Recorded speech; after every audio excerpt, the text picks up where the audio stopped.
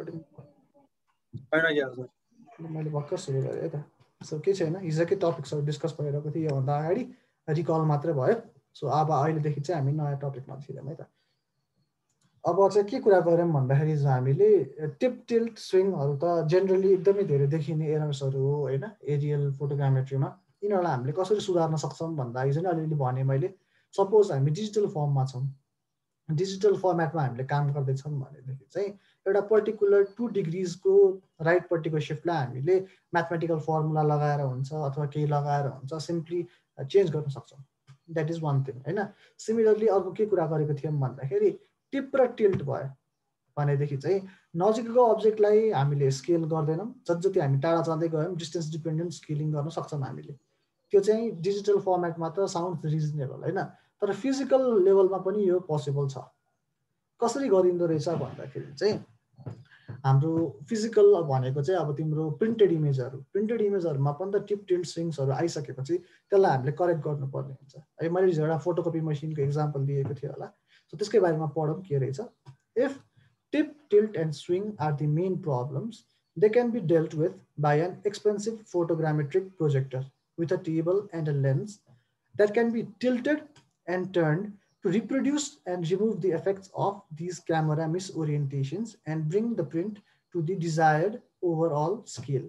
के भन्यो यसले म सरल नेपालीमा बुझाइदिन्छु हैन एउटा पर्टिकुलर फोटोग्रामेट्रिक प्रोजेक्टर युज गर्छौँ हामीले प्रोजेक्टर भनेको के भयो भन्दाखेरि चाहिँ एउटा पर्टिकुलर अमाउन्ट अफ लाइट फाल्छ त्यसले हैन अनि हाम्रो पेपर बेस्ड जुन फोटो छ त्यो पेपर बेस्ड फोटोबाट त्यो लाइट पास हुन्छ त्यो पास भइसकेपछि तल अर्को एउटा पेपर हुन्छ र जति लाइट पास भयो अथवा केही भयो त्यो अनुसारको नयाँ इम्प्रेसन बन्छ है अब फोटोकपी मसिनकै इक्जाम्पल लिउँ होइन फोटोकपी मसिनमा जे हुन्छ यसमा पनि हुने त्यही नै हो बस फरक के हुन्छ भन्दाखेरि चाहिँ फोटोकपी मेसिनमा हामीले जुन 4वटा कर्नर्सहरू ठ्याक्कै अलाइन गरेर राख्छौँ हामीले त्यसरी अलाइन गरेर नराखिकन अब सपोज स्विङ छ भनेदेखि 2 डिग्रिज लेफ्टतिर स्विङ भएको छ भन्दाखेरि हामीले पेपरलाई सेट गर्दाखेरि होस् अथवा लेन्सलाई सेट गर्दाखेरि होस् 2 डिग्रिज राइटतिर घुमाइदिन्छौँ सिमिलरली स्केलिङमा पनि द्याट इज पोसिबल है जोनल स्केलिङमा पनि पेपर बाङ्गो राखेर अथवा पर्टिकुलर लेन्स युज गरेर हामीले यो टिप टिल्ट स्विङलाई चाहिँ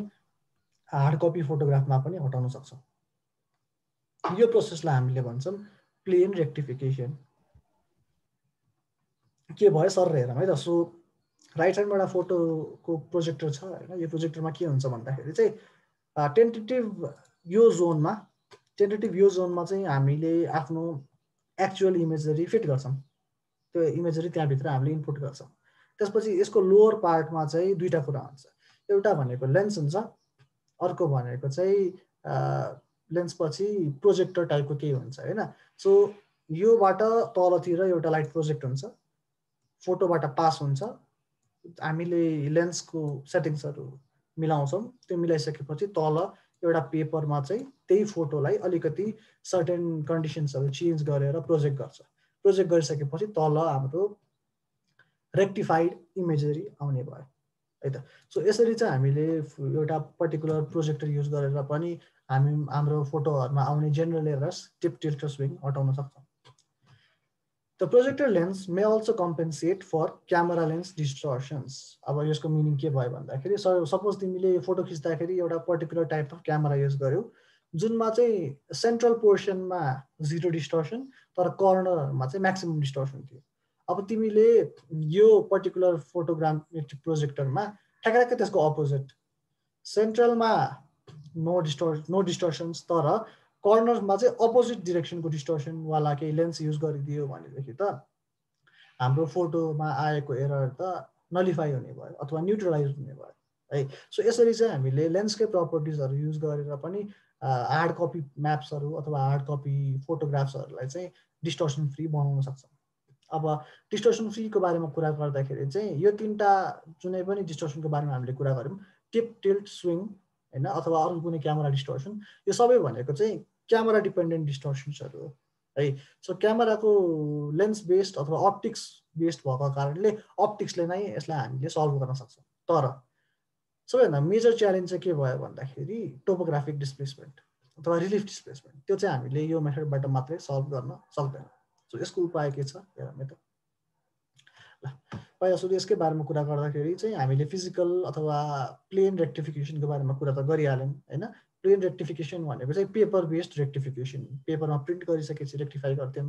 अब चाहिँ खासै हाम्रो पेपर बेस्ड काम नहुने डिजिटल फर्ममा हामीले काम गर्ने हुनाले चाहिँ डिजिटल फर्ममा के हुन्छ भनेर बुझौँ है त। सो अघि प्लेन रेक्टिफिकेसन भनेको थियो, डिजिटल फर्मेटमा आइसकेपछि चाहिँ यसलाई रेक्टिफिकेसन मात्र भनिन्छ। It is a process analogous to plain रेक्टिफिकेसन, also called भनेर भनेको जस्तै भयो। A mathematical transformation in which हैन a mathematical transformation is applied to rotate, घुमाउने swing को opposite rotate भयो, warp, stretch or rubber sheet a digital image। यो तीनटा टर्मिनोलोजी युज भएको छ, वार्प, स्ट्रेच र रबर शीट। यसको बारेमा तिमीहरूलाई अलिकति थाहा पाउन मन छ, पर्टिकुलरली के हो भनेर बुझ्न मन छ भने चाहिँ युट्युबमा you will find enough examples हेर्दाखेरि हुन्छ है। A digital image to match a set of known ground control points। अब हाम्रो यहाँ चाहिँ एउटा एकदमै इम्पोर्टेन्ट कुरा आयो, ग्राउन्ड कन्ट्रोल पोइन्ट्स भन्ने टर्मिनोलोजी आयो है। ग्राउन्ड कन्ट्रोल पोइन्ट्सले के गर्छ यो कन्टेक्स्टमा मात्र भन्छु म अहिले। ग्राउन्ड कन्ट्रोल पोइन्ट्सले के गर्छ भन्दाखेरि चाहिँ तिमीले खिचेको इमेजमा टिप, टिल्ट र स्विङ भएको छ कि छैन भन्ने आइडिया दिन्छ। कसरी दिन्छ सर र म बुझाउन खोज्छु है त। सो तिमीले के गरेको छौ भन्दाखेरि यो पर्टिकुलर एरियाको फोटो खिच्यौ है, यसो गर्नु, पर्टिकुलर एरियाको फोटो खिच्यौ, यो चाहिँ हाम्रो लेफ्ट साइडमा भएको चाहिँ हाम्रो फोटो हो होइन, यो चाहिँ हाम्रो रियालिटी है। सो फोटोमा के भयो भन्दाखेरि तिम्रो ए भन्ने टावर यहाँ छ, बी भन्ने टावर यहाँ छ होइन। रियल लाइफमा पनि अब त्यही नै हुने भयो, रियालिटीमा पनि त्यही नै हुने भयो। अब ग्राउन्ड कन्ट्रोल पोइन्टको कन्सेप्ट के हो भन्दाखेरि चाहिँ यो फोटो र रियालिटीमा त हाम्रो सपोज 1:1000 अथवा त्यस्तै केही पर्टिकुलर एउटा स्केलको रिलेसनसिप हुन्छ होइन।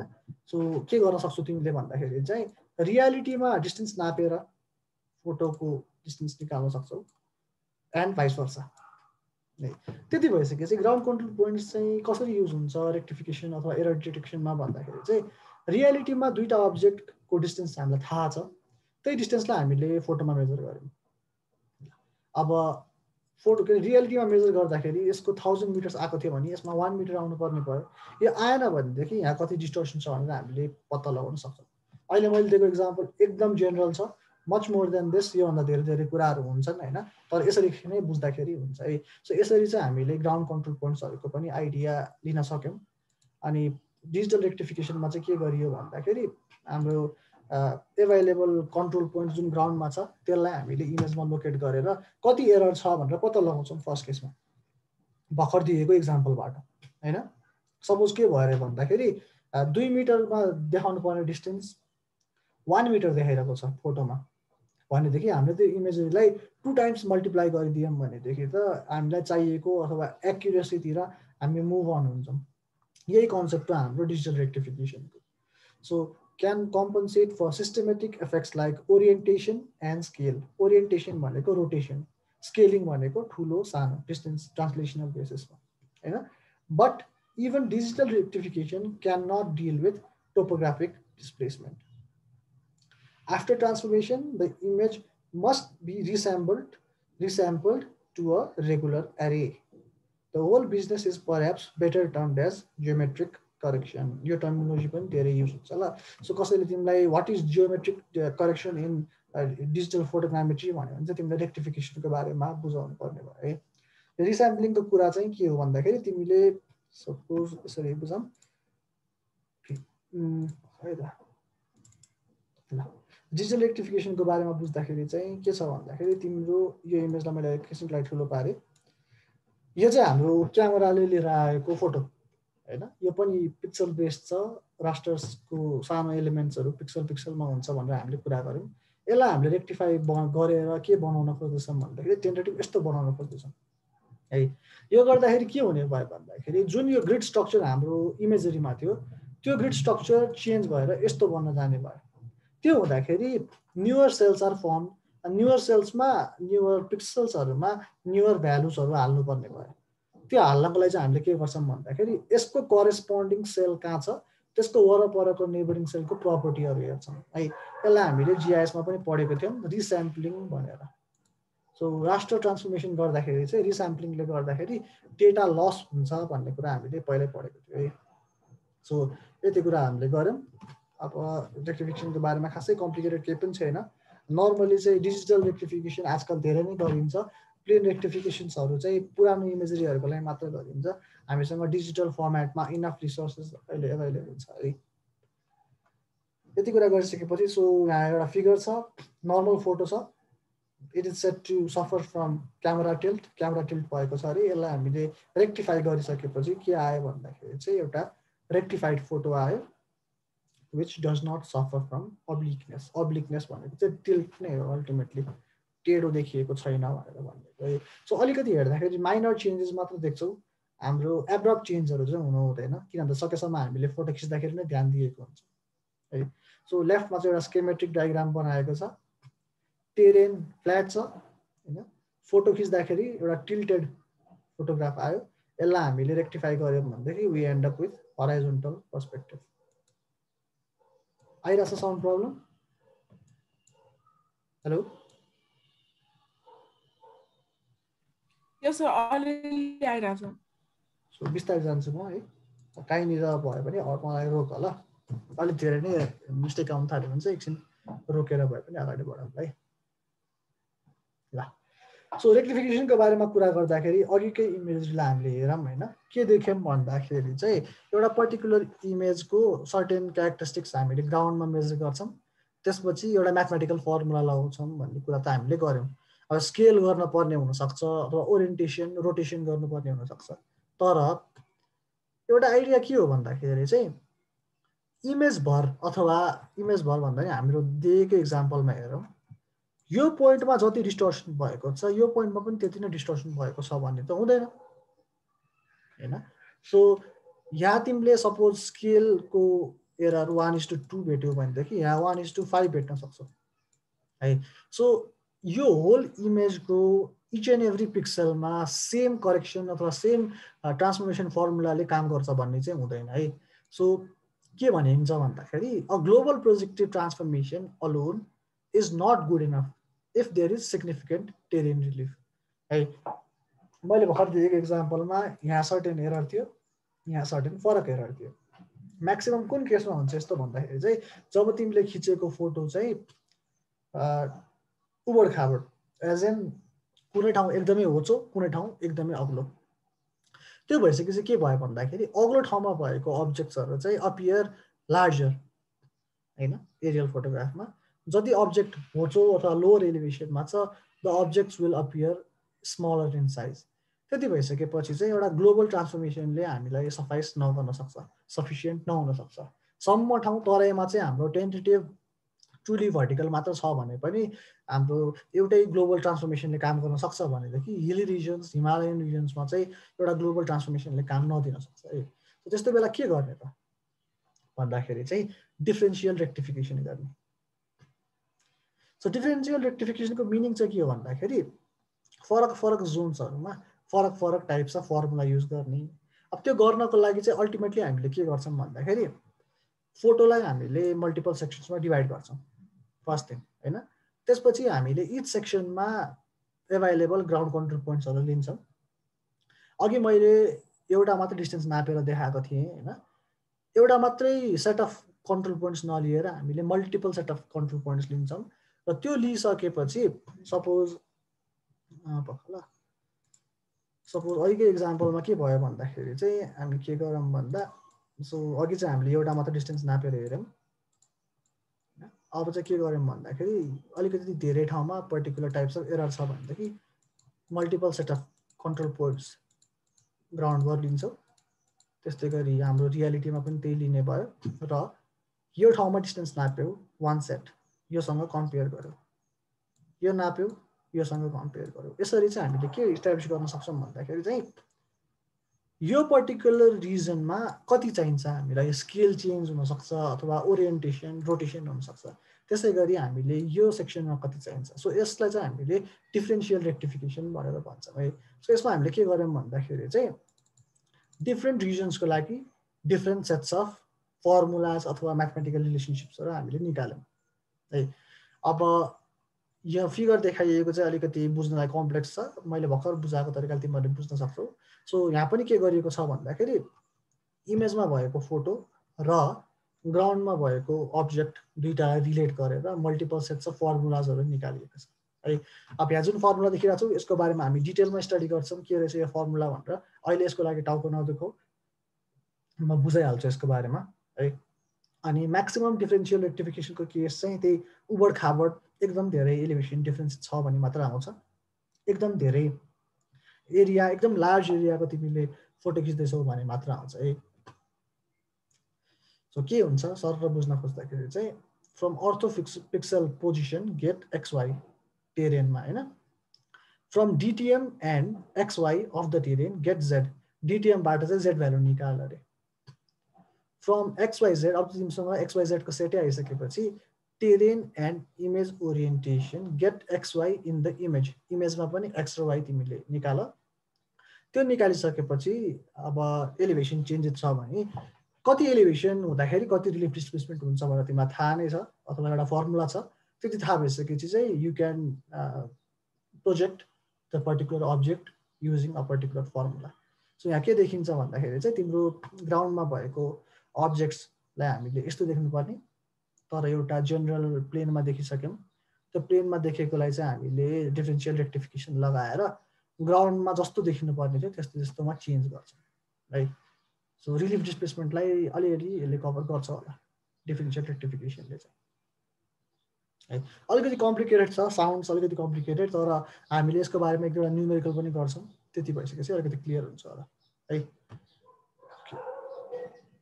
सो मेजर के बुझ्नु पऱ्यो भन्दाखेरि चाहिँ डिफरेन्सियल रेक्टिफिकेसनको लागि एउटा के चाहिने भयो भन्दाखेरि एलिभेसन इन्फर्मेसन चेन्ज भएको छ कि छैन। एलिभेसन इन्फर्मेसन चेन्ज भएको छ भनेदेखि you can catch the points where elevation changes are occurring. त्यसपछि तिमीले सपोज 200 मिटरको यो जति पनि सेट्स अफ पोइन्ट्स छ त्यहाँ एउटा म्याथमेटिकल फर्मुला लगाउने, त्यसपछि 400 एलिभेसन भएको जति पनि हामीसँग एरिया छ त्यति त्यसमा अर्को फर्मुला लगाउने। यसरी हामीले रेक्टिफिकेसन गर्न सक्छौँ है। सो डिफरेन्सियल रेक्टिफिकेसनको लागि हामीलाई चाहिने इनपुट्स भनेको चाहिँ digital photographs, camera calibration data, ground control points and DTM, बस यति हो है। हाम्रो गोल के भयो यसमा भन्दाखेरि चाहिँ फरक फरक ठाउँमा फरक फरक टाइप अफ डिस्टर्सन्सहरू आएको छ कि छैन भनेर चेक गर्ने है। Only goal is elevation change छ कि छैन भनेर थाहा पाउनु पर्यो। एलिभेसन चेन्ज भएको छ भनेदेखि अवश्य पनि we will need a non global transformation formula. पुरै इमेजरी भर हामीले लगाउन सक्दैनौँ एलिभेसन धेरै चेन्ज भइरहेको छ भने है। अब कति एलिभेसन चेन्ज भयो भने चाहिँ डिफरेन्सियल रेक्टिफिकेसन गर्ने भन्ने कुरा आउँछ होला होइन। त्यो चाहिँ टोटली तिमीले के पर्पजको लागि अर्थोफोटो बनाइरहेको छौ अथवा के इमेज खिचिरहेको छौ त्यसमा डिपेन्डेन्ट हुन्छ। तिम्रो एक्युरेसी, डिजायरेबल एक्युरेसी कति छ भन्ने त्यही कुरामा तिम्रो डिपेन्डेन्ट हुन्छ है। फेरि पनि रिस्याम्पलिङको बारेमा अलिकति कुरा गरौँ। रिस्याम्पलिङ भनेको चाहिँ के थियो भन्दाखेरि एउटा राष्ट्रलाई हामीले ट्रान्सफर्म गरेर अर्को राष्ट्र बनाउनु है। अब त्यो कुन केसमा गर्नुपर्ने हुन्छ भन्दाखेरि चाहिँ राष्ट्रको हामीले ग्रिड स्ट्रक्चर चेन्ज गर्नु पर्यो भने मात्र रिस्याम्पलिङको कुरा आउँछ। अहिले भर्खर पनि हामीले हेऱ्यौँ डिजिटल रेक्टिफिकेसनमा त्यस्तो केस आउँदो रहेछ, ग्रिडकै स्ट्रक्चरलाई चेन्ज गर्न पर्ने हुन सक्दो रहेछ है। त्यो हुँदाखेरि के हुने भयो भन्दाखेरि चाहिँ हाम्रो पर्टिकुलर एउटा सेट अफ ग्रिड्स थियो होइन। त्यो ग्रिडको इच पिक्सलमा आफ्नो भ्यालु थियो। अब त्यो भ्यालुजहरू अथवा त्यो पोजिसन्सहरूलाई चाहिँ हामीले चेन्ज गरेर अब रोटेट हुन्छ, ट्रान्सलेसन हुनसक्छ, स्केल हुनसक्छ, त्यसलाई हामीले अर्को ठाउँमा लग्नु पर्ने भयो। त्यो लग्दाखेरि अब हामीसँग नयाँ सेट अफ पिक्सल्स आयो है। नयाँ सेट अफ पिक्सल्स आइसकेपछि अहिले त ब्ल्याङ्क छ त्यो पिक्सलहरू। पहिलाको इन्फर्मेसन त हाम्रो सबै लस हुने भयो, अहिले त केही पनि भ्यालु छैन। अब हामीले भ्यालु हाल्नलाई के गर्छौँ भन्दाखेरि चाहिँ सपोज टप लेफ्टको हाम्रो पिक्सल छ भनेदेखि यसको करेस्पोन्डिङ पिक्सेल हाम्रो ओरिजिनल इमेजमा कहाँनिर थियो भनेर पत्ता लगाउने भयो। त्यसपछि त्यसको वरपर के डेटा छ त्यसलाई हामीले एभरेज गरेर अथवा कुनै पनि स्ट्याटिस्टिकल टुल लगाएर हामीले नयाँ भ्यालु निकाल्छौँ है। अब यो प्रोसेसमा के हुन्छ भन्दाखेरि सपोज तिम्रो अलिकति सानो इक्जाम्पल दिन खोज्छु म, बुझिन्छ होला है। हाम्रो कस्तो छ अरे भन्दाखेरि हाम्रो ओरिजिनल राष्ट्रको सेप यस्तो छ अरे।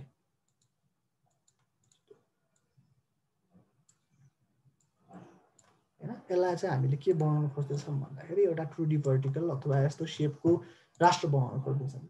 यो प्रोसेसमा के हुने भयो भन्दाखेरि हाम्रो जुन ग्रिड स्ट्रक्चर थियो, ग्रिड स्ट्रक्चर अब अहिलेलाई यसलाई मैले के भने भन्दाखेरि यस्तै छ अरे।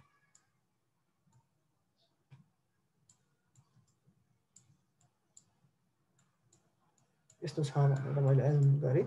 सो यसलाई हामीले यसमा चेन्ज गर्दाखेरि पर्टिकुलर पिक्सल्सहरूको भ्यालु लस हुने भयो भनेको मैले भने होइन। अब यो टप लेफ्टमा कति भ्यालु हाल्ने भनेर बुझ्नको लागि चाहिँ हामीले के गर्नु पर्यो भन्दाखेरि योसँग करेस्पोन्डिङ पिक्सल कुन थियो पहिला, यसमा भ्यालु कति थियो। अब यो प्रोसेसमा के हुनसक्छ भन्दाखेरि हाम्रो ओरिजिनल जुन पिक्सल थियो यो सपोज 4x4 को थियो भनेदेखि यतापट्टि हामीले रिस्याम्पल गरिसकेपछि यो 5x5 को आयो। यस्तो पनि हुनसक्छ है, यो पनि हुन नसक्ने केस होइन। त्यो बेला पनि हामीले only way we can get the value of each pixel is by इन्टरपोलेसन techniques अथवा स्ट्याटिस्टिकल टुल्स लगाएर मात्रै तिमीले भ्यालुजहरू अटेन गर्न सक्छौ। यति कुरा चाहिँ बुझ्नु पर्यो राम्ररी। यसलाई नै हामीले भनेको छौँ रास्टर रिस्याम्पलिङ। यो गर्दाखेरि के हुने भयो भन्दाखेरि चाहिँ हामीसँग जुन ओरिजिनल डेटा थियो त्यसमा सर्टेन म्यानिपुलेसन हामीले गर्नु पर्दो रहेछ स्ट्याटिस्टिकल टुल लगाएर। सो यो किन चाहिँ रेकमेन्ड गरिँदैन भन्दाखेरि चाहिँ इन्फर्मेसन, ओरिजिनल इन्फर्मेसन लस हुन्छ, कम्प्लिटली लस नभए पनि पार्सियली लस हुन्छ। सो त्यो भएर पनि यसलाई चाहिँ हामीले खासै रेकमेन्ड गर्दैनौँ। Raster रिस्याम्पलिङ is a very challenging task है, टाइम पनि बढी लाग्छ। रास्टरको इच एन्ड एभ्री पिक्सललाई हामीले रिडिफाइन गर्नुपर्ने हुनाले धेरै नै समय लाग्ने हुन्छ है त। सो यति कुरा गऱ्यौँ हामीले, हिजोकै कुराहरूलाई माने केही कुराहरू थप्यौँ। हिजो भनिरहेकै कुरालाई आज हामीले नाम दियौँ प्लेन रेक्टिफिकेसन र रेक्टिफिकेसन। अब सर र फोटोग्रामेट्रिक प्रोसेसको एउटा फिगर छ यसमा। के गऱ्यौँ हामीले अहिलेसम्म हेरौँ है त। क्यामेरा सिस्टम छ, क्यामेरा सिस्टमसँग एउटा क्यारियर छ। क्यारियरको मिनिङ एयरप्लेन हुनसक्छ, युएभी हुनसक्छ अथवा केही। त्यसबाट हामीले इमेजरी खिच्यौँ। पहिला एनालग क्यामेराहरू हुन्थ्यो, सो एनालग इमेज आउँथ्यो होइन। अहिले डिजिटल इमेज सिधै आउँछ। एनालग आयो भनेदेखि स्क्यानर युज गरेर भए पनि त्यसलाई हामीले डिजिटल फर्ममा कन्भर्ट गऱ्यौँ। कन्भर्ट गरिसकेपछि हामीले इमेज प्रोसेसिङ गर्छौँ। इमेज प्रोसेसिङभित्र के पर्यो भन्दाखेरि फर्स्ट स्टेपमा चाहिँ हाम्रो फोटोहरूलाई हामीले ओरिएन्ट गर्नु पर्यो। एक्सटेरियर ओरिएन्टेसन, इन्टेरियर ओरिएन्टेसन र रिलेटिभ ओरिएन्टेसन। त्यसपछिको स्टेप भनेको की पोइन्ट म्याचिङ। की पोइन्ट म्याचिङ पछि डिस्टोर्सन हटाउनु पर्ने हुन्छ होला। डिस्टोर्सन हटाइसकेपछि हामीले मोजाइक बनाउँछौँ है, अर्थो मोजाइक अथवा अर्थोफोटो बनाउँछौँ। सिमिलरली हामीले डिटिएम जेनेरेसन पनि गर्ने हुन्छ। यो सबै गरिसकेपछि we and up with a few products. हाम्रो फाइनल प्रोडक्ट्सहरूको नाम चाहिँ के हुनसक्छ भन्दाखेरि डिटिएम डिएसएम हुनसक्छ, सिमिलरली अर्थोफोटो हुनसक्छ है। अब डिटिएम, अर्थोफोटो अथवा कुनै पनि फोटोग्रामेट्रिक प्रोडक्टको अल्टिमेट गोल भनेको त म्यापिङ हो अथवा मोडलिङ हो, केही मोडल बनाउनु पर्ने हुन्छ होला। सो फोटोग्रामेट्रिक प्रोसेस पछि हाम्रो फाइनल आउटपुट चाहिँ हामीले जिआइएसको थ्रु लगेर कार्टोग्राफिक अब्जेक्ट्सहरू एड गरेर फाइनल म्याप बनाउँछौँ है। सो यसरी चाहिँ हामीले फर्स्टमा एउटा र इमेजदेखि फाइनल प्रोडक्टसम्म हाम्रो वर्क फ्लो अथवा वर्क प्रोसेस चाहिँ यसरी जाने भयो। अब यो भित्र कतिवटा स्टेप्स छ, हामीले 8-9वटा च्याप्टर थ्रु आउट पढ्दै आएका छौँ। यही कुरालाई अर्थोफोटो प्रोडक्सनको लागि पनि एउटा वर्क फ्लो डायग्राम जस्तो बनाइएको छ होइन। के बुझ्नु भन्दाखेरि चाहिँ फोटोग्राफ हामीले खिच्दाखेरि जहिले पनि बेस्ट कन्डिसन्समा हामीले खिच्न सक्दैनौँ। भन्नको लागि हामीले के भन्छौँ भन्दाखेरि उज्यालो भएको बेला राम्रो इमेज आउँछ होला भनेर भन्छौँ होइन। तर जति धेरै उज्यालो भयो नि त्यति नै रिफ्लेक्टेन्स हाई हुन्छ है। सो अँध्यारोमा खिच्ने मिलेन, सिम्पल कुरा हो।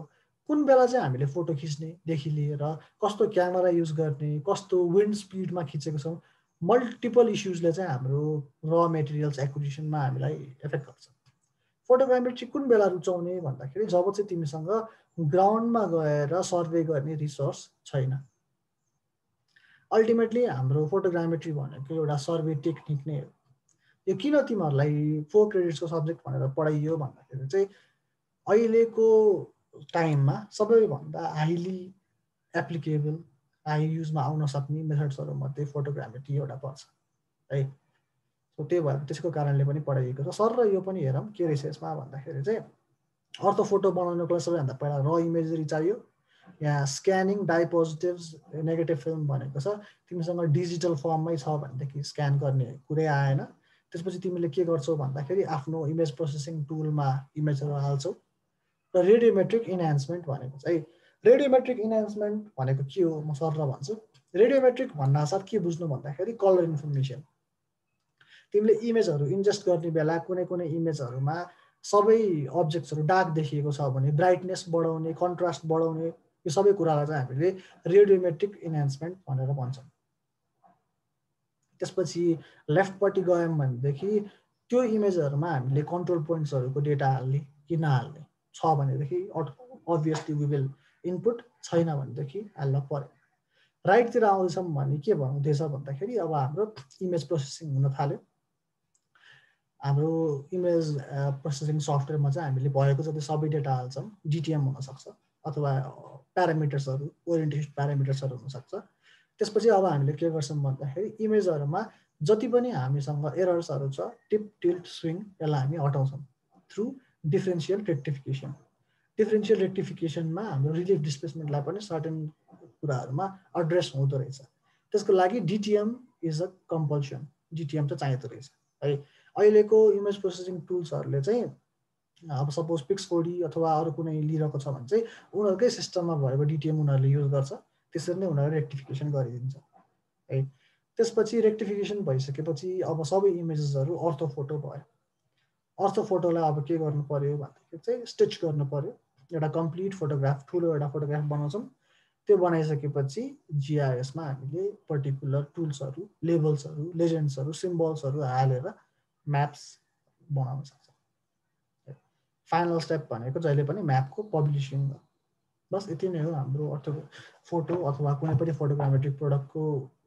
वर्कफ्लो कसरी काम गर्छौँ भन्ने कुरामा चाहिँ ल अब यो अर्थोफोटोकै अथवा एरियल इमेज एक्विजिसनकै बारेमा कुरा गर्दाखेरि जे काम गर्दा पनि रिपिटेटिभली you will get similar problems होइन सो सिमिलर प्रब्लम्समा के छ मेजर भन्दाखेरि चाहिँ फर्स्ट भनेको हामीले एरियल इमेजरी अथवा एरियल इमेजरी सेटेलाइट इमेजरी जेकै कुरा गर्दाखेरि पनि हामीले के युज गर्दैछौँ भनेर बुझ्छौँ है हामीले चाहिँ जियो ट्याग इमेजेसहरू युज गर्दैछौँ इमेजेसमा के हुन्छ भन्दाखेरि चाहिँ real world अब्जेक्ट्सहरूलाई colour information capture गरेर रिप्रेजेन्ट गरिन्छ है अब कलर इन्फर्मेसन तिमीले क्याप्चर गर्दैछौ भने कलर भनेको त अप्टिकल फेनोमेनन हो कस्तो लाइट आयो होइन कस्तो लाइट रिफ्लेक्ट भइरहेको छ कस्तो लाइट रिफ्र्याक्ट भइरहेको छ यो सबै कुराबाट चाहिँ यो प्रभावित हुन्छ है त्यस्तै गरी तिमीले अप्टिकल अथवा कुनै पनि मेथड युज गर्दैछौ भने पर्सपेक्टिभ भन्ने कुरा आउँछ के तिमीले कुनै एउटा अग्लो अब्जेक्टलाई अथवा टाढाको अब्जेक्टलाई हेर्दा र त्यही अब्जेक्टलाई नजिक गएर हेर्दाखेरि you will see to types of vision तिमीले पाउँछौ होइन यो दुईवटा कुरालाई चाहिँ हामीले एड्रेस गरिरहनु पर्ने हुन्छ र प्रब्लम्समा कन्सेप्ट इन्ट्रिन्जिक भनेर टाइटलमा यो दुईवटा कुरा राखिएको छ सो कन्सेप्ट इन्ट्रिन्जिक प्रब्लम्स भनेको चाहिँ फर्स्ट भनेको चाहिँ radiometric differences and फ्लज radiometric differences कस्तो बेला आउन सक्छ एकदम घाम लागेको बेला टिनहरू टल्किने है त्यस्तै गरी हेज लाग्यो भनेदेखि अब्जेक्ट्सहरू ब्लू अब्जेक्ट्सहरू स्काई ब्लू देखिने अथवा रेड अब्जेक्ट्सहरू अरेन्ज देखिने यस्तो हुनसक्छ सिमिलरली मिसम्यापिङ अफ प्रोट्रुडिङ अब्जेक्ट्स अग्लो अब्जेक्ट्सहरूको मिसम्यापिङ हुने कसरी रिलिफ डिस्प्लेसमेन्ट त्यो दुईवटा कारणले हुनसक्छ सिमिलरली एरियल फोटोग्रामेट्रीको अरू इस्युजहरू चाहिँ प्रोडक्सन इफिसियन्सी भन्ने टपिकमा राखिएको छ सो के छ भन्दाखेरि चाहिँ सिस्टम इन्टिग्रेसन फर्स्ट प्रब्लम भनेको चाहिँ के हुँदो रहेछ भन्दाखेरि तिमीले कतिवटा सिस्टममा काम गरिरहेको छौ हेर है पहिला तिमीले सर्वे गर्दाखेरि एउटा थियोडलाइट मात्र युज गरेको थियो भनेदेखि अहिले तिमीले एउटा क्यामेराको सिस्टम हेरिरहेको छौ क्यामेराको सिस्टमलाई तिमीले एरियल सिस्टममा इन्टिग्रेट गरिरहेको छौ त्यसपछि इमेज प्रोसेसिङ सफ्टवेयरमा हाल्यौ होइन त्यसपछि फेरि जिसिपीको भ्यालु इनपुट गर्नुपर्ने भयो so you are working with a lot of systems यो सिस्टम इन्टिग्रेसन भनेको एकदमै डिफिकल्ट टास्क हो यो पनि अब अहिले त हामीसँग पेड सफ्टवेयर्सहरू छ भने त इजी हुन्छ तर केही पनि नभएको आफैलाई डिजाइन गर्नु पर्यो भने चाहिँ एकदमै रिगरस टास्क हुन्छ यो पनि अर्को भनेको पार्शियल अटोमेसन भन्ने टपिक राखिएको छ होइन पार्शियल अटोमेसन किन फुल अटोमेसन किन नै भन्दाखेरि चाहिँ तिमीले सबै काम कम्प्युटरलाई छोडिदियो भने उसले म्याथमेटिकल लजिक बाहेक केही पनि लगाउन सक्दैन म्याथमेटिकल लजिक्स लगाउँदाखेरि 80% कुराहरू उसले मिलाउँछ भने मिलाउन पनि तर 20% त उसको एरर्सहरू हुन्छ। सो म्यानुअल इनपुट तिमीले लगाउनै पर्छ है। अब मेरो एक्सपिरियन्समा पनि मैले तिमीहरूलाई भन्दैछु भनेदेखि हामीले भन्ने बेला ग्राउन्डमा गएर सर्वे गर्नु धेरै काम हो भन्छौँ भने फोटोग्रामेट्रीमा केही गरी एरर आयो भनेदेखि बरु फिल्डमै गएर काम गरे हुन्थ्यो भन्नेसम्मको सिचुएसन आउँछ। सो म्यानुअल इनपुट दिनुपर्ने कामहरू एकदमै गाह्रो छ। सिमिलरली एरियल फोटोग्रामेट्रीमा भएको task lack standardisation and quality control tools. कसरी चाहिँ हामीले यो अर्थोफोटो भन्दा यो अर्थोफोटो बेटर भन्छौँ भनेर एकदमै कन्फ्लिक्ट भइरहन्छ क्या होइन। सो जे अब्जेक्ट्स अथवा जुन क्यामेरा युज गर्यो धेरै कुरामा डिपेन्डेन्ट छ नि त। सो कुनै अर्थोफोटोलाई हामीले स्ट्यान्डर्डाइज गर्नै सक्दैनौँ। अर्थोफोटो मात्र नभएर कुनै पनि फोटोग्रामेट्रीको प्रोडक्ट्सहरूलाई हामीले स्ट्यान्डर्डाइज गर्न सक्दैनौँ। फाइनल एउटा दिएको छ म्यानेजिङ कलर भनेको छ। डिजिटल फर्ममा कलर म्यानेज गर्न केही हदले सजिलो पनि छ, फिजिकल अथवा एनालग मेथडमा चाहिँ एकदमै गाह्रो हुन्छ। सो रेडियोमेट्रिक प्रब्लम्सको एक दुईवटा इक्जाम्पल देखाइएको छ यहाँ है। अब अलिकति नयाँ नयाँ टर्म पनि भएको हुनाले सो सबैभन्दा सजिलो तरिकाले बुझ्नलाई चाहिँ हामीले राइटपट्टिको इमेजरी हेरौँ। यो एकदमै धेरै आउने इस्यु है। सो एउटा फोटो खिचेको छ होइन, मैले चाहिँ कुनको बारेमा कुरा गर्दैछु भन्दाखेरि चाहिँ यो इमेजको बारेमा कुरा गर्दैछु है। सो यति मात्रै हेर अहिलेको लागि। एरियल फोटो खिचियो, फोटो खिच्दाखेरि एउटा स्क्रैच आयो। यो स्क्रैच त ग्राउन्डमा छैन, अब यो धेरै कारणले आएको हुनसक्छ। यतापट्टि एउटा इमेज यतापट्टि अर्को इमेज खिचिएको र स्टिच गर्दाखेरि आएको एरर हुनसक्छ, 1 पोइन्ट। अर्को भनेको फोटो खिच्दाखेरि नै केही मुभिङ अब्जेक्ट यहाँबाट गयो, त्यस्तो केसमा पनि यस्तो स्क्रैच डट्स सर्कल्सहरू चाहिँ आइराख्न सक्छ। अब यस्तो इन्फर्मेसनलाई तिमीले कम्प्लिटली हटाउन सक्दैनौ। हटाउनको लागि त्यहाँ के इन्फर्मेसन इनपुट गर्छौ है। अर्को एउटा इक्जाम्पलको लागि तिमीहरूले यो फिगर हेर्न सक्छौ। यो फिगरमा के देखाइएको छ भन्दाखेरि चाहिँ यति पोर्सनमा हेर ल, राम्ररी क्लियर देखेको छैन भनेदेखि म स्लाइड पठाउँछु, त्यति बेला देख्छौ तिमीले। यहाँनिर के भयो भन्दाखेरि चाहिँ यो पार्टमा ठ्याक्कै हेर्दाखेरि के देख्छौ होला भन्दाखेरि चाहिँ लेफ्टपट्टि र राइटपट्टिको ब्राइटनेस भ्यालुजहरू अलिकति मिसम्याच भएको छ कि, त्यसले गर्दाखेरि चाहिँ इल्युजन आयो। अब इल्युजन भनेको कस्तो भन्दाखेरि त्यहाँ सर्टेन चेन्ज भएको जस्तो देखियो, तर त्यो एक्चुअलमा चेन्ज नभएर अघि मैले दिएको इक्जाम्पल जस्तै दुईवटा फोटो स्टिच गर्ने बेला आएको एरर हुनसक्छ, अथवा हाम्रो पर्सपेक्टिभ भ्यूबाट हामीले फोटो खिच्दैछौँ भनेदेखि त छायाले पनि यो एरर आएको हुनसक्छ। यो केसमा चाहिँ इल्युजन कज्ड बाई स्याडोज भनेर भनिएको छ है। सो रेडियोमेट्रिक प्रब्लम्स चाहिँ हाम्रो फोटोग्रामेट्रीमा एकदमै ठुलो च्यालेन्जिङ टास्क हो। यिनीहरूको सल्युसनै हुँदैन, रिएक्विजिसन बाहेक हामीसँग यिनीहरूको सल्युसन नै हुँदैन। कलर इन्फर्मेसनै हामीले रङ क्याप्चर गऱ्यौँ भनेदेखि त यो भनेको रङ डेटा लिएको जस्तै त हो। यो फोटोग्रामेट्रीमा अर्को एउटा मेजर ल्याकिङ चाहिँ के छ भन्दाखेरि सबै काम गरिसकेपछि बल्ल एरर आएको थाहा हुन्छ, प्रोसेसिङ गरिसकेपछि बल्ल ल इमेज लिएको त मिलेन छ है भन्ने थाहा हुन्छ है। सो रेडियोमेट्रिक हाम्रो प्रब्लम्स यस्तो छ। अब यसलाई हटाउनै मिल्दैन भनेर त मैले भने होइन। अब यसको अलिअलि इम्प्रुभमेन्ट चाहिँ गर्न मिल्छ है। कसरी इम्प्रुभमेन्ट गर्ने भन्दाखेरि चाहिँ अघि पनि एउटा टर्म आयो रेडियोमेट्रिक इन्हान्समेन्ट। इन्हान्समेन्ट भनेको के हो रेडियोमेट्रिक इन्हान्समेन्ट भन्दाखेरि अघि नै मैले भने ब्राइटनेस बढाउने, कन्ट्रास्ट बढाउने अथवा घटाउने as the situation demands. So के हो यो हाम्रो रेडियोमेट्रिक इन्हान्समेन्टको एम भन्दाखेरि चाहिँ इट इन्हान्सेस अथवा it makes the general appearance better or reduces नोइजेस। अघि जस्तो स्क्रैचहरू आयो, इल्युजन्सहरू आयो, यो इल्युजन्सहरूलाई हटाउने काम नै रेडियोमेट्रिक इन्हान्समेन्टको हो। अब फोटोसप अथवा जस्तै केही चलाउँछौ भनेदेखि तिमीलाई थाहा पनि छ होला होइन इन्हान्समेन्टको बारेमा, डिजाइनिङहरूमा काम गरेको छौ भनेदेखि। सो कन्ट्रास्ट र ब्राइटनेस मात्र चेन्ज गरेर पनि हामीले एकदम सानो अब्जेक्ट्सहरूलाई डिलिट अथवा डिलिट त होइन मिनिमाइज गर्न सक्छौँ भनौँ। सो यसले के गर्यो भन्दाखेरि चाहिँ तिम्रो जुन इमेजरी अर्थोफोटो थियो त्यसलाई चाहिँ इन्टरप्रिटेसनको लागि बेटर बनाइदियो है। सो के गर्न सकिन्छ भन्दाखेरि अब इमेज एनालाइसिस टुल्सहरू हो यो चाहिँ। इमेजको ब्राइटनेस बढाउने, कलर बढाउनेहरूमा मोस्टली युज हुने भनेको चाहिँ global contrast stretch, global contrast इक्वलाइजेसन। इक्वलाइजेसन भन्ने टर्म त साउन्डमा पनि हुन्छ सिम्पली के गर्छ यसले भन्दाखेरि नोइजहरूलाई रिमुभ गरिदिन्छ। लोकल टचिङ अपले के गर्छ भन्दाखेरि चाहिँ कुनै ठाउँमा एपारेन्ट एरर छ भनेदेखि त्यही पर्टिकुलर ठाउँको मात्रै हामीले कन्ट्रास्ट बढाउने घटाउने अथवा ब्राइटनेस घटाउने बढाउने त्यस्तो गर्न सक्छौँ। त्यस्तै गरी हटस्पट करेक्सन भन्ने छ। तिम्रो कुनै ठाउँमा एकदम धेरै छाया टल्केको छ एउटा पर्टिकुलर पोइन्टमा मात्र भनेदेखि अनि त्यसकै वरपर धेरैवटा सिमिलर एरर्सहरू तिमीले पायो भनेदेखि त्यति एरियामा रिपिटेटिभ प्याटर्नमा एउटा करेक्सन लगाइदिने है। सो यो चाहिँ हाम्रो इमेजलाई हामीले बेटर इन्टरप्रिटेबल बनाउनको लागि युज गर्ने टुल्सहरू हो। यो बुझ्न गाह्रो हुन्छ भने खासै कम्प्लिकेटेड छैन। इमेजको ब्राइटनेस बढाउने घटाउने कन्ट्रास्ट बढाउने घटाउने यति नै हो रेडियोमेट्रिक इन्हान्समेन्टको कुरा है। अर्को एउटा सिम्पल एक्जाम्पल दिएको चाहिँ रेडियोमेट्रिककै एक्जाम्पल हो। के हुने गर्छ भन्दाखेरि चाहिँ तिम्रो अब्जेक्ट्सहरू अब यही क्लाउडकै एक्जाम्पल हेर्दाखेरि पनि तिमीले राइट बटममा भएको एक्जाम्पल हेर्दैछौ भनेदेखि क्लाउड्सहरूलाई हेऱ्यो भने क्लाउड्सहरू एकदम धारिलो देखिन्छ कि फोटो खिच्दाखेरि होइन। धारिलोको मिनिङ के भन्दाखेरि सार्प एजेसहरू देखिन्छ। सार्प एजेसहरू देखिसकेपछि अब क्लाउड्स त त्यस्तो एक्चुअलमा हुँदैन। यो किन भयो भन्दाखेरि लाइट स्क्याटर भएर भएको हुनसक्छ अथवा अरू केही भएर हुनसक्छ होइन।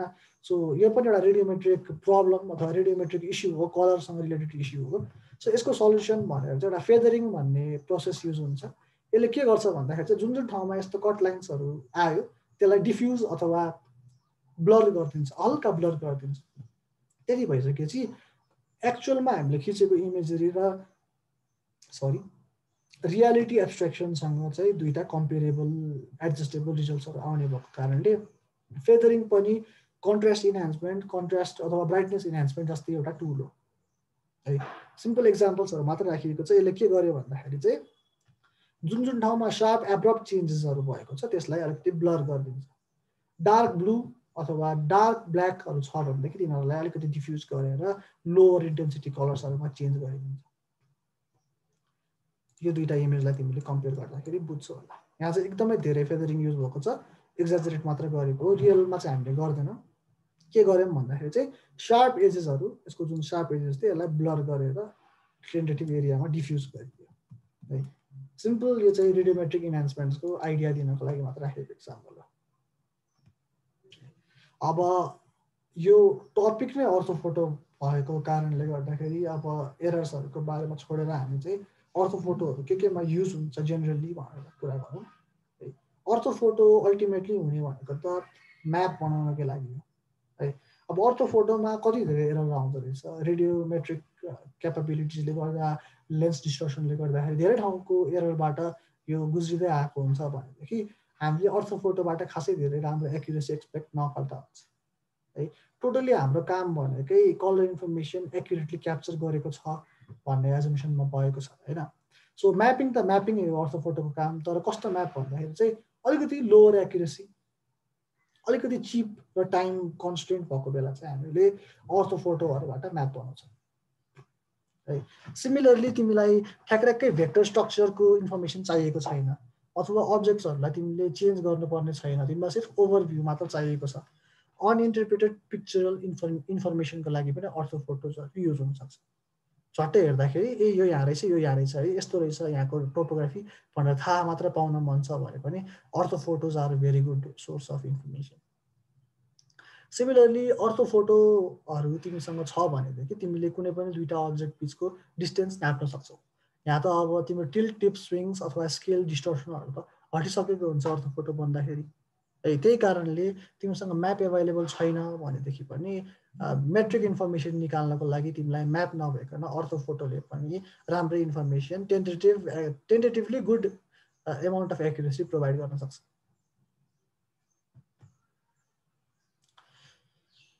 अर्को अर्थोफोटोको एक्जाम्पल भन्दाखेरि तिमीहरूले अब जिआइएस जति पनि चलाइरहेकै छौ होला अहिलेसम्म पनि होइन। अब जिआइएस चलाउँदाखेरि अहिले धेरै क्यापेबिलिटिज छ कि जिआइएसमा।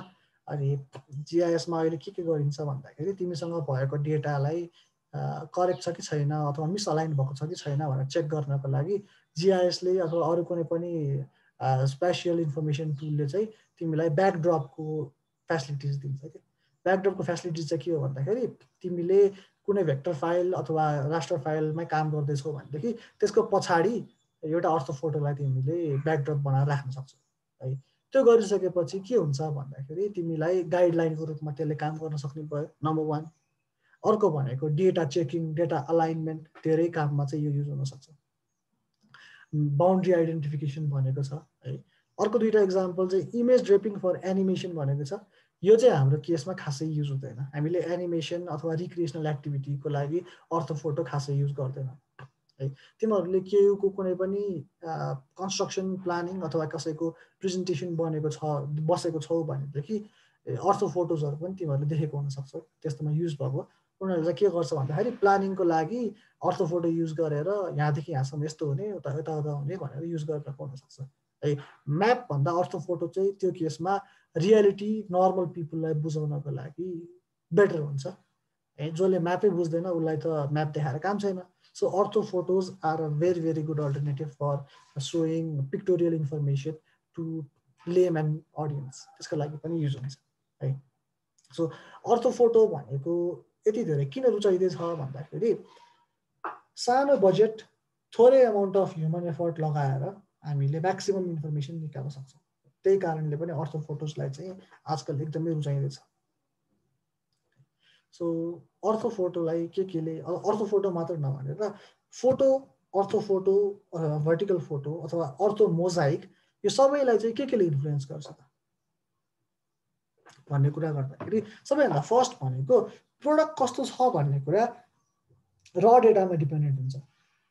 हाम्रो केसमा र डेटा भनेको र इमेजेस जुन हामीले फर्स्टमा खिचेको एरियल इमेजरी छ त्यसको कस्तो क्वालिटी छ त्यसमा एकदमै धेरै डिपेन्डेन्ट हुन्छ। सो रेडियोमेट्रिक भन्ने टर्म पटक पनि आइरहेको छ। कुन टाइप अफ लेन्स युज गर्यो, तिम्रो क्यामेराको मेगापिक्सल्स कति छ है, तिमीले क्यामेराबाट रेकर्ड गरेको इन्फर्मेसन फिल्ममा छ भनेदेखि फिल्म कति सार्प छ हैन, तिमीले एनालग इमेज निकालेको छौ भनेदेखि स्क्यानर कतिको राम्रो छ, स्क्यानरको रेजोल्युसन कति छ। सिमिलरली तिमीले इमेज खिचिसकेपछि कन्ट्रास्ट बढायो, ब्राइटनेस बढायो, त्यो सफिसियन्ट एमाउन्ट बढायो कि बढाएन, यो सबै कुरामा चाहिँ हाम्रो अर्थोफोटो अथवा कुनै पनि फोटोग्रामेट्रिक प्रोडक्ट एकदमै धेरै डिपेन्डेन्ट हुन्छ। So the first influencing factor is image appearance or radiometric quality. So radiometric quality भन्दाखेरि के बुझ्नु भन्दाखेरि हाम्रो कुनै पनि इमेजमा भएको कलर इन्फर्मेसन कतिको इन्टरप्रिटेबल छ, कतिको बुझ्न सजिलो छ, चेन्जेसहरू देखिएको छ कि छैन हैन, ग्रे र ब्ल्याकमा डिफ्रेन्सेस तिमीले डिटेक्ट गर्न सक्छ कि सक्दैन, यो कुराहरूले चाहिँ हाम्रो अर्थोफोटोलाई एकदमै धेरै के भन्ने एफेक्ट गर्दो रहेछ। So next is image accuracy. अब इमेज एक्युरेसी भन्ने कुरा अघि चाहिँ हामीले इन्डिभिजुअल इमेजमा कसरी क्याप्चर भइरहेको थियो भनेर हेर्दैछौँ भनेदेखि इमेज एक्युरेसी भनेको चाहिँ के भन्दाखेरि जियो ट्याग्ड भनेर अघि हामीले जुन कुरा गऱ्यौँ नि, जियो ट्याग्ड भन्दाखेरि तिमीले फोटो खिच्दाखेरि क्यामेराको पोजिसन कहाँ छ त्यो कुरा तिमीले राम्ररी लोकेट गर्न सकेनौ भनेदेखि तिम्रो exterior orientation, interior orientation, relative orientation completely बिग्रिन जाने भयो। त्यो बिग्रिसकेपछि की पोइन्ट म्याचिङ त ठिकै छ, त्यसलाई इफेक्ट नगर्ला। की पोइन्ट म्याचिङलाई टोटली रेडियोमेट्रिक इन्फर्मेसनले मात्रै फरक पार्दैछ भनेदेखि पनि दुईटा फोटो एकअर्काको रिलेसनमा कति टाढा छ कति नजिक छ भनेर बुझ्नको लागि त जिपिएसको एक्युरेसी राम्रो हुनुपर्छ है। सो त्यो एउटा एकदमै ठुलो इस्यु हुन जान्छ। सिमिलरली तिमीसँग एनालग फोटो छ भनेदेखि स्क्यान गर्दाखेरि केही एरर आयो, स्क्यान गर्दा पेपर राम्ररी अलाइन भएन, तिमीले इनपुट गरेको स्केलहरू मिलेन है, accuracy of image orientation, magnification ratio, त्यस्तै गरी डिटिएम तिमीले जुन इनपुट गरेको छौ त्यो राम्रो सोर्सबाट बनेको थिएन, ट्रान्सफर्मेसन एन्ड रिस्याम्पलिङ अल्गोरिदम तिमीले एररहरू हटाउने टर्ममा रेक्टिफिकेसन गर्ने बेलामा रिस्याम्पलिङ गर्दाखेरि एरर धेरै नै इन्फर्मेसन हरायो। सो यो सबैले केलाई एफेक्ट गर्ने भयो भन्दाखेरि चाहिँ तिम्रो जुन इमेजरी छ जियो ट्याग्ड इमेजरी, त्यो इमेजरीमा भएको मेजरमेन्ट गर्ने इन्फर्मेसन दुईटा अब्जेक्ट 2 मिटर टाढाको सट्टा 4 मिटर टाढा हुन गयो स्क्यान गर्दाखेरि, त्यो स्क्यान गर्दाखेरि हुनसक्छ, ओरिएन्टेसन गर्दाखेरि हुनसक्छ। सो हाम्रो फोटोग्रामेट्रिक प्रोडक्टलाई सबैभन्दा इन्फ्लुएन्स गर्ने अर्को मेजर टर्मिनोलोजी भनेको चाहिँ तिमीले खिचेको इमेजहरू स्पेसियल टर्म्समा र मेजरेबल टर्म्समा कतिको एक्युरेट छ। अर्को पोइन्ट हेरौँ। सो एउटा सानो इक्जाम्पल दिइएको छ डिटिएमको बारेमा छ। यो इक्जाम्पल चाहिँ यहाँ के भयो भन्दाखेरि चाहिँ तिम्रो रिलिफ डिस्प्लेसमेन्ट भन्ने कुरा अघि नै पढ्यौँ। त्यो रिलिफ डिस्प्लेसमेन्ट भन्ने कुरालाई एड्रेस गर्नको लागि हामीले डिटिएम इनपुट त गऱ्यौँ, ठिक छ। डिटिएम भनेको त एउटा मोडल मात्र हो होइन। हामीले हजारवटै पोइन्ट डिटिएम बनाउनलाई स्याम्पलिङ गऱ्यौँ भने पनि बाँकीको पोइन्ट त हामीले इन्टरपोलेट गरेको छौँ। त्यो गर्दाखेरि यहाँ एउटा इक्जाम्पलमा के देखाइएको छ भन्दाखेरि यो पोइन्टमा हामीले डिटिएम युज गऱ्यौँ। यो हरियो जुन यो माथिपट्टिको यो लाइन छ यो चाहिँ हाम्रो डिटिएमको लाइन हो। सो यो ठाउँमा चाहिँ हुनुपर्ने तर पछाडिपट्टि गयो, त्यसलाई हामीले रिलिफ डिस्प्लेसमेन्ट भनेको थियौँ। तर यो केसमा के भयो भन्दाखेरि डिटिएम र हाम्रो एक्चुअल टेरेन नै मिसम्याच भइरहेको छ। त्यो भइसकेपछि त तिमीले जुन ठाउँमा रिलिफ डिस्प्लेसमेन्ट डिटेक्ट गरेको थियौ त्यो त रङ हुन गयो। रिलिफ डिस्प्लेसमेन्टको आइडिया अथवा रिलिफ डिस्प्लेसमेन्टको न्युमेरिकल क्वान्टिटी त गलत हुन गयो है। त्यस्तो केसमा डिटिएम इनपुट गर्दाखेरि ओरिजिनल इमेज भन्दा पनि बढी एरर आउन सक्छ। त्यो भइसकेपछि कस्तो डिटिएम युज गर्दैछौँ त्यसले पनि हामीलाई म्याक्सिमम एरर कन्ट्रोलमा इफेक्ट गर्ने रहेछ है। सो एररको बारेमा कुरा गर्दाखेरि रिलिफ डिस्प्लेसमेन्टलाई कन्ट्रोल गर्न युज गरेको डिटिएमले पनि धेरै फरक पार्दो रहेछ है। यो ग्रिन लाइन भनेको चाहिँ हाम्रो डिटिएम हो। यो डिटिएम हामीले इनपुट गऱ्यौँ। इनपुट गर्दाखेरि यो टेरेनसँग सर्टेन डिस्टेन्सले डेभिएट भएको छ। त्यो अब एडिसनल एरर भएर एसोसिएट हुन पुग्यो। यो चाहिँ हाम्रो इमेज एक्युरेसी अथवा डिटिएमको एक्युरेसीसँग रिलेट हुन गयो है।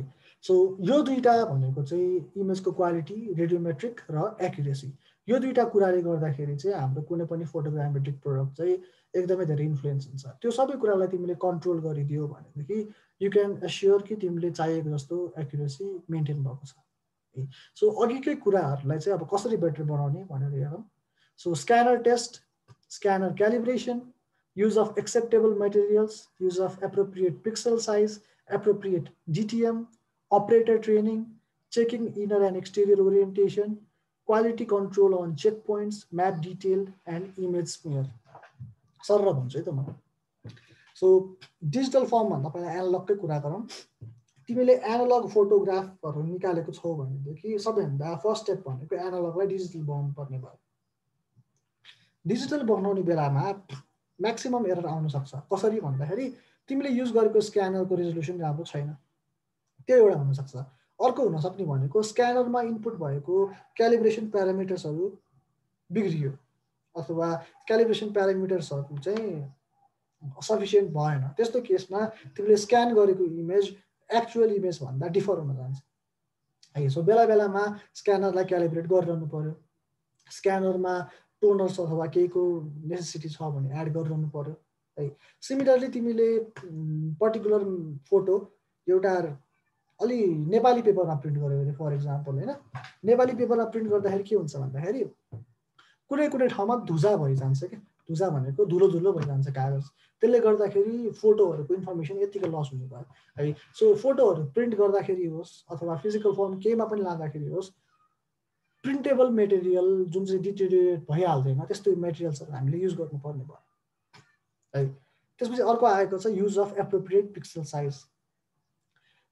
एप्रोप्रिएट दुईटा कन्टेक्स्टमा, एउटा टु लार्ज पनि हुनु भएन। टु लार्ज भयो भनेदेखि धेरै इन्फर्मेसन तिमीले एउटै पिक्सलमा हाल्नुपर्ने हुन्छ।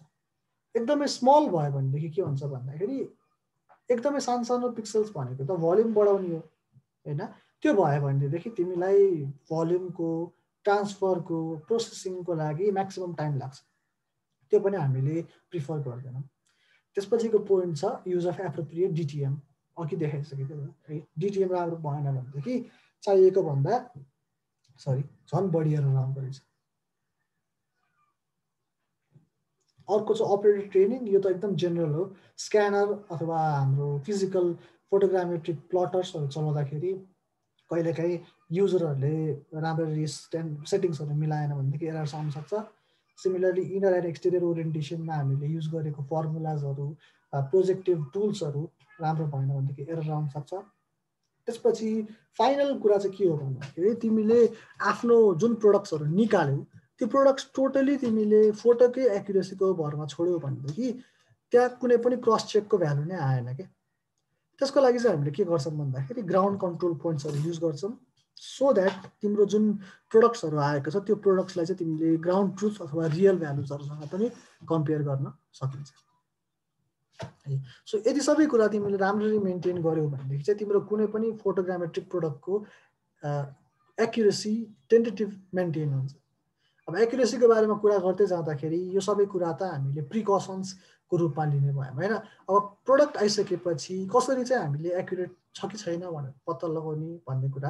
अब यो अर्थोफोटो र अर्को अर्थोफोटो कम्पेयर गर्न नमिले पनि तिमीसँगै भएको अर्थोफोटो कतिको एक्युरेट छ, यसमा कतिसम्मको मेजरमेन्ट गर्न मिल्छ भन्ने कुरा चाहिँ तिमीले आइडेन्टिफाई गर्न सक्छौ।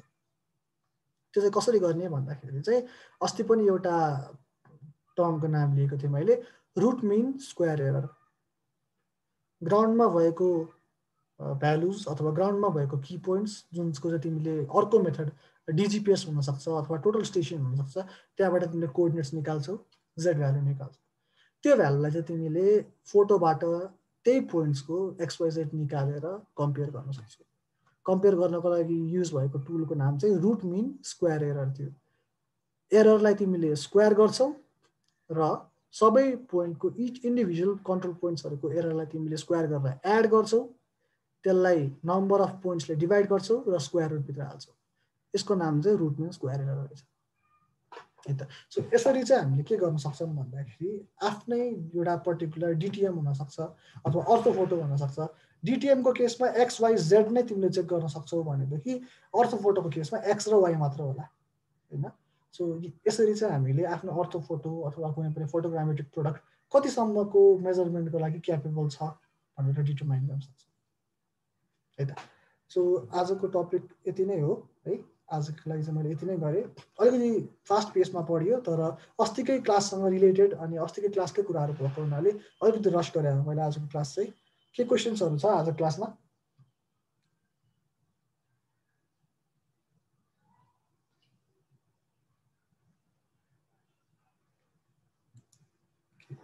आएन। ओके, सो पूजा छ है अहिले?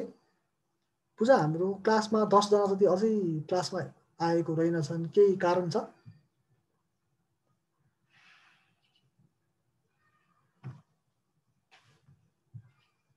पूजा छैनौ?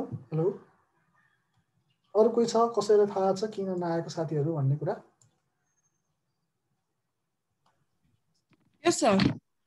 किन नआएको साथीहरू भन्ने कुरा थाहा छ? हजुर सर। सर त्यो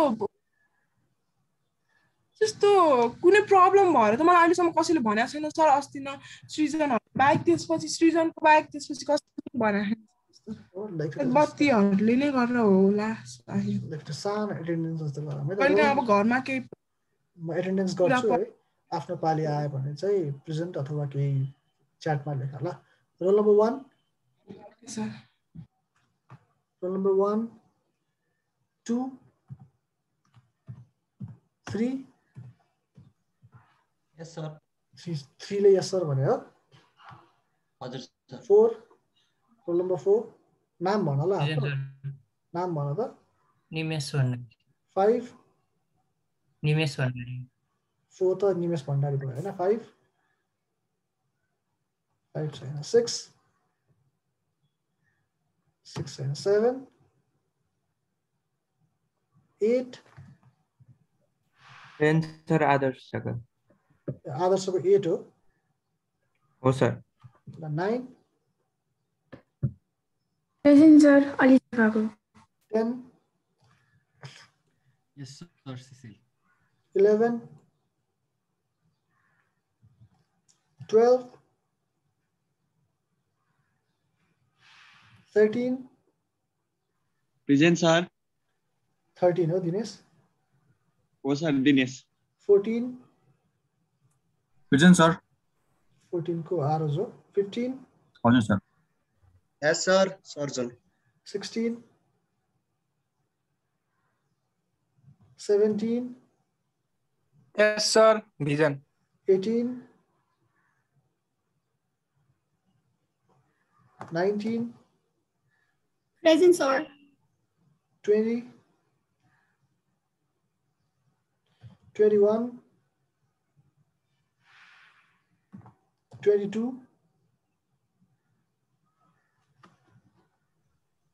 22,